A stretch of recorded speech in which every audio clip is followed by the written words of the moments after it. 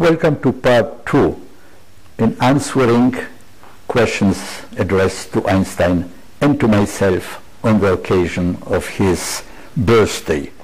The counterintuitive elements in Einstein's special and general theory of relativity generate imagination and fantasy. This relates particularly to the notion of time travel. Time travel is the idea of moving between 2 points in time, just as in ordinary travel we move between 2 points in space. Time travel is a topic that is referred to in many science fiction stories and novels.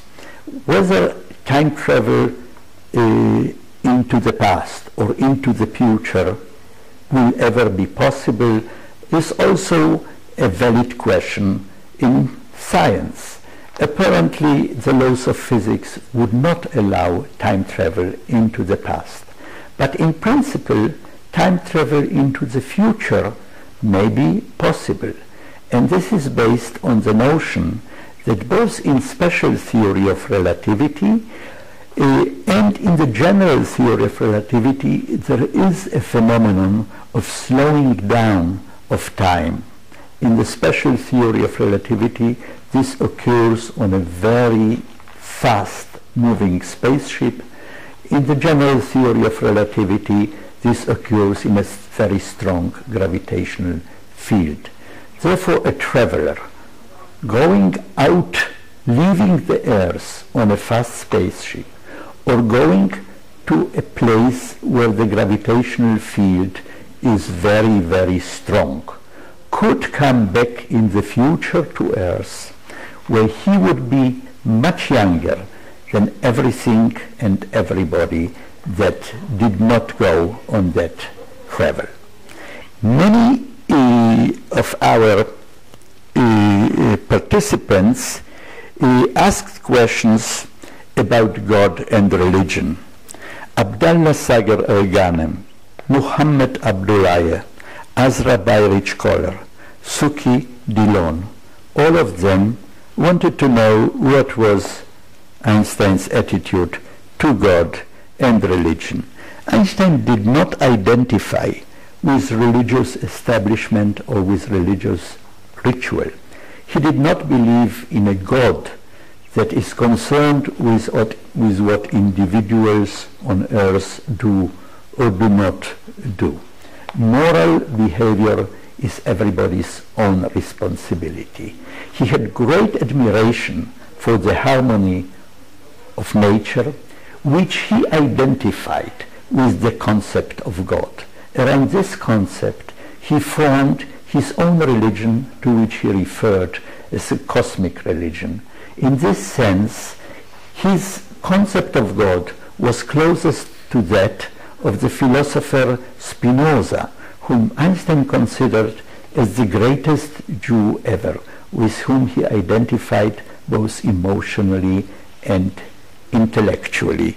Will Butler asked Albert Einstein directly, did it hurt your soul helping to make the atom bomb? The formula E equals mc squared does explain how in a process of fission mass is transformed into a huge amount of energy. It is not a blueprint for producing an atom bomb, yet it is the physical principle which made this bomb possible. Einstein's name was associated with the bomb drop on Hiroshima and Nagasaki, and that haunted him until the rest of his life. And after World War II, he devoted a lot of his time and energy to nuclear arms control and to nuclear arms disarmament. Charles Salzburg asked what would Einstein's attitude be towards dark energy.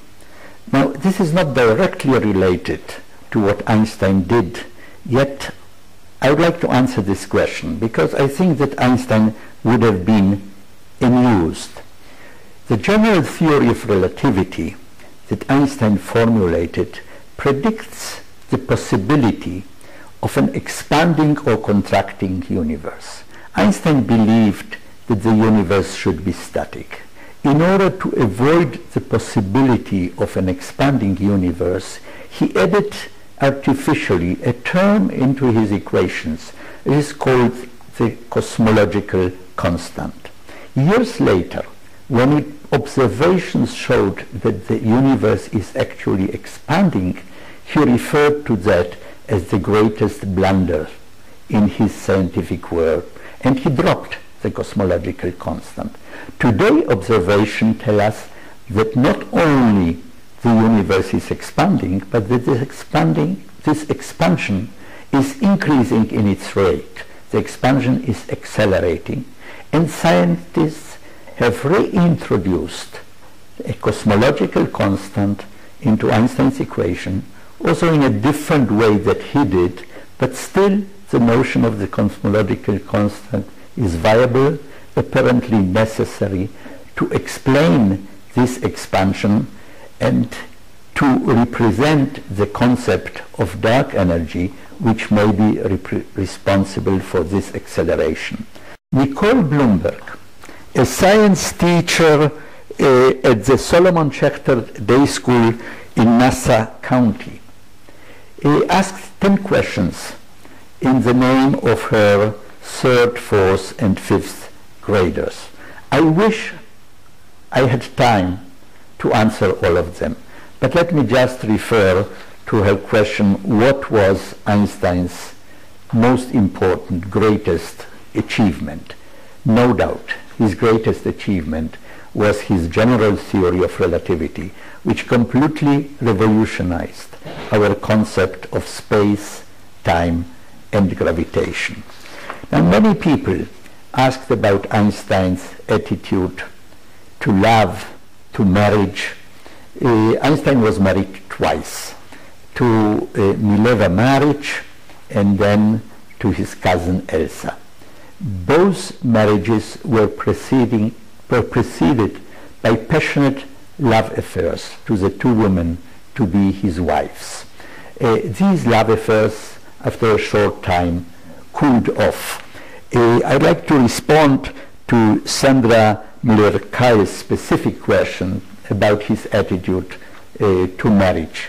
One can learn something about that from a letter to a physicist, a colleague of his, that he wrote later in his life, where he expressed his appreciation for his friend's ability to live with the same wife, with the same woman throughout his entire life, a project in which he himself failed twice. David Tanami asks, who was Einstein's greatest love?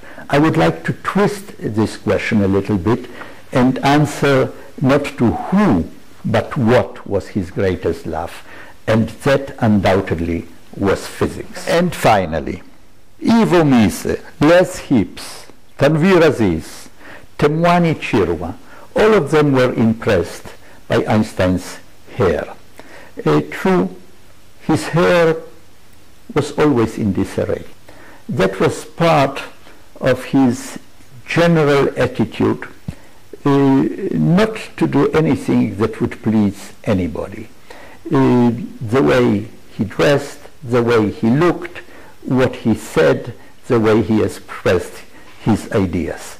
Now, you are not the only ones who were impressed by Einstein's hair. At the Hebrew University, in the Albert Einstein archives, we have a charming letter from a 6-year-old girl who wrote to Albert, "Dear Mr. Einstein, I saw your picture in the newspaper. I think that you should have your hair cut so that you would look better." As I said before, I could not answer all your questions. Many of the questions that remain unanswered are interesting and appropriate. If you still wish to get an answer to those questions, please write to us. And thank you once again for your participation in this project.